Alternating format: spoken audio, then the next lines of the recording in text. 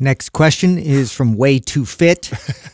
Can a 10 to 15 minute trigger session every day be beneficial for muscle gain and fat loss if the client has time restrictions with work? Yeah, trigger sessions have tremendous value. They're the best for that. They're incredible for that. So a trigger session essentially is a short, and I usually say 8 to 10 minutes, right?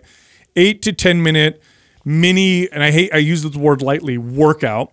But essentially what you're doing is you're doing a low to moderate intensity workout. You're aiming for a little bit of a pump. It's like a pump session. Yeah, or you can make it more mobility focused, and you do it shortly. And ideally, you do several of these a day, 2 or 3 of these a day.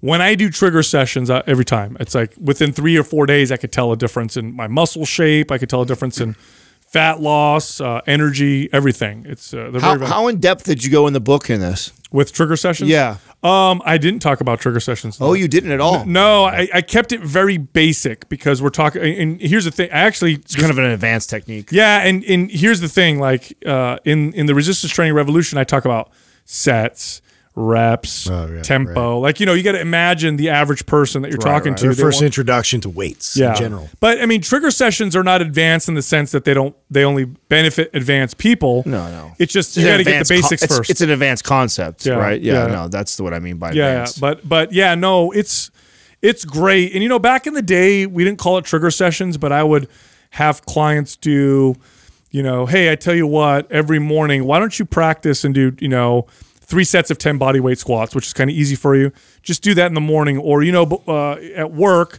every 2 hours, I actually used to do this with quite a few clients, I'd have them have like an alarm that would go off on their watch or something. And every couple hours, go ahead and do 5 minutes of this particular band exercise.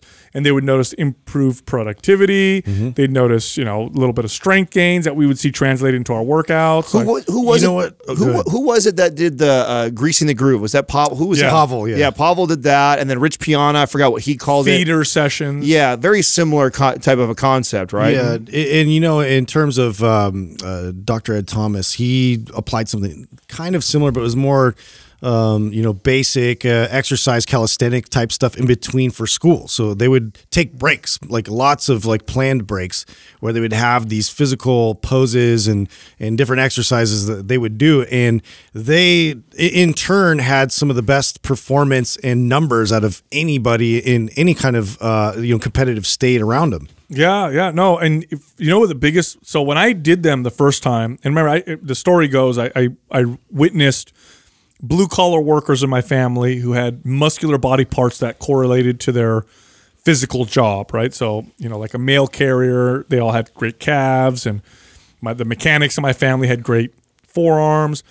And the reason why I thought of trigger sessions is like, look, if you're a mechanic for 30 years, yeah, I'm sure the first few months your forearms get sore, but after that, you're adapted, it's a low level intensity activity, and yet they would have forearms that rivaled, like amateur bodybuilders or whatever. Yeah. So I thought, okay, there's something to this.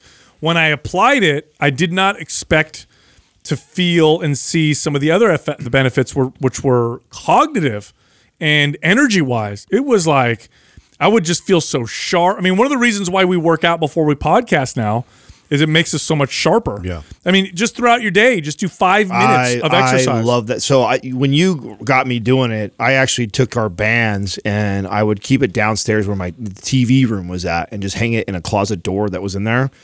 And I just made a habit of like, if I sat watching, 2 hours of TV or something like that, to just, because, you start to feel lethargic, and especially on a weekend, right? Maybe it's a Saturday, I kind of slept in, kind of chilling, but then I catch myself where I've been just like into the couch forever, feeling even more lethargic. Now I don't even want to go get like a full workout in. Hopping up and doing a trigger session completely changed. Same thing. I had one in the pantry, and I would just, like, after I was sitting too long watching TV, I'd go grab it and just do some pull-aparts and get my chest, up and just get my posture right, and it was like gold. And it's so easy because you're not committing to like a full workout. It's literally 10 minutes long, if that, and it just takes, and it's not really hard, but how you feel afterwards is amazing. You're aiming for maybe a little pump, maybe you get a little burn in the muscle, nothing even close to intense. And here's the bet. I mean, in my opinion, here's a selling point.